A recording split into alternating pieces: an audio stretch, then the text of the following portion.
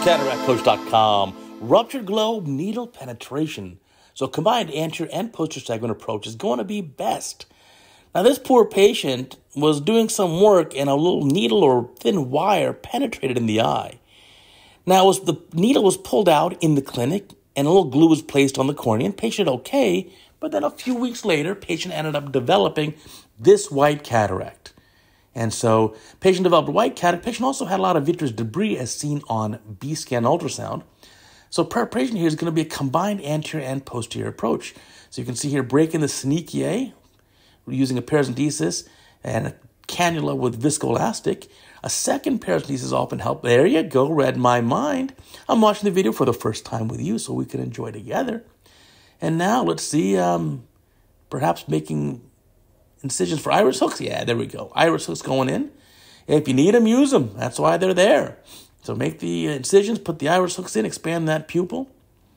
And then let's see what we're going to figure out with this lens. Now, the nice part about doing the anterior and posterior approach at the same time is, if there is a rupture of the posterior capsule, which there probably is already in this case, doesn't really matter if things fall back in the vitreous cavity because you can just do the full pars plana lensectomy, vitrectomy, etc. Now, important here, I like this technique of painting on the trypan blue dye.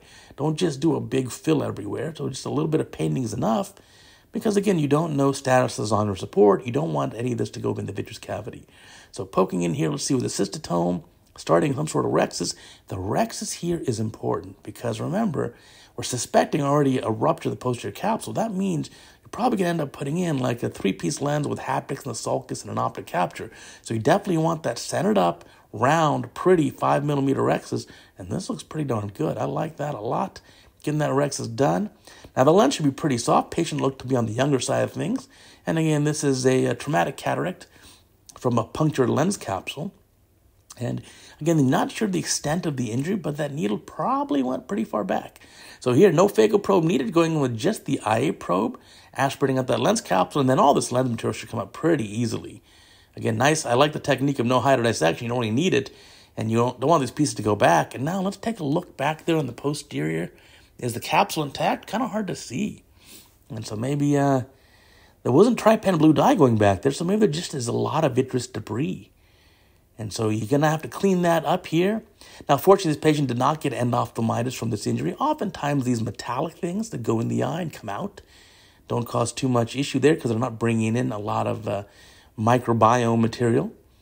But in this situation here as well, you want to make sure there is no other intraocular foreign body. Is this the sole one that was there? And so sometimes it behooves you, if you can't see back there, to do a very nice B-scan ultrasound, but also a CT scan. A CT scan picks up metal really well. Just remember, when you do it, do direct axial and coronal cuts and do very thin slices, a millimeter and a half slices, so you can only pick that up. Now, there's the lens. As we predicted, 3-piece lens, haptics and sulcus, looks like an optic capture. Beautifully done here. And now it's time for the retina surgeon to take over, Dr. Shaw here. Now, this is, look, a lot of vitreous debris there, just behind the posterior capsule, so not sure if this is just inflammatory response. Hopefully it's not some sort of infection. Doesn't really look like it. But certainly doing a nice vitrectomy here. Also taking out some of that posterior lens capsule.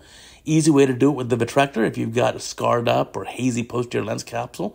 Easy to do it now. You won't have to worry about a YAG laser capsulotomy later. And so once that's cleaned up, here we go. Now looking back in the vitreous cavity. Can do a full pars plana vitrectomy. Make sure you check the retina very carefully. Make sure there's no damage there. And hey, remember about CataractCoach.com podcast, the top podcast on all of ophthalmology. I'm sure you'll love it. It's an hour every week, every Sunday, everywhere you find podcast services. And our sole purpose is to teach you how to be a more successful ophthalmologist. We're all learning together here. Now, finishing up the vitrectomy here, doing a good core vitrectomy. Not sure if the patient already has a PVD. If not, you can certainly create one.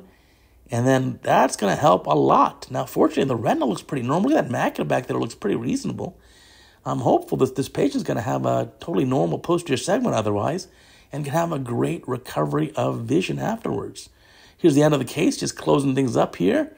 Closing up that conjunctiva, taking out those iris hooks. And then again, this patient had a beautiful outcome there. Very nicely done. And what would you aim here for IOL calcs? Well, if the patient's probably plain on the other eye, I'd aim plain on this one too. This patient looks to be on the younger side, so probably still has good accommodation in the other eye. And then obviously this patient needs to have some better use of safety glasses to avoid these kind of injuries in the future. In fact, remember, you as ophthalmologists, I am so cautious whenever I do work around the house or any projects. I'm always wearing the safety glasses. I don't want to be that one ophthalmologist who didn't heed his own advice and didn't wear safety glasses and ends up with a ruptured globe. Here at the end of the case, nice 10-0 nylon sealing up that main incision. That's a reasonable approach here. And then this patient's going to have a beautiful outcome. Happy to see that. Interesting case. And the question here now is, how long before someone reports that cover picture to YouTube, so then they'll take it down because it's just too gross to look at for the average patient? And, well, time will tell. We'll find out. So remember, again, thanks for sending this video in. You can send your video too. Go to CataractCoach.com. There's a link on CataractCoach. It says, hey, doctor, submit your video here. Click that link, full instructions. I'd love to feature your case.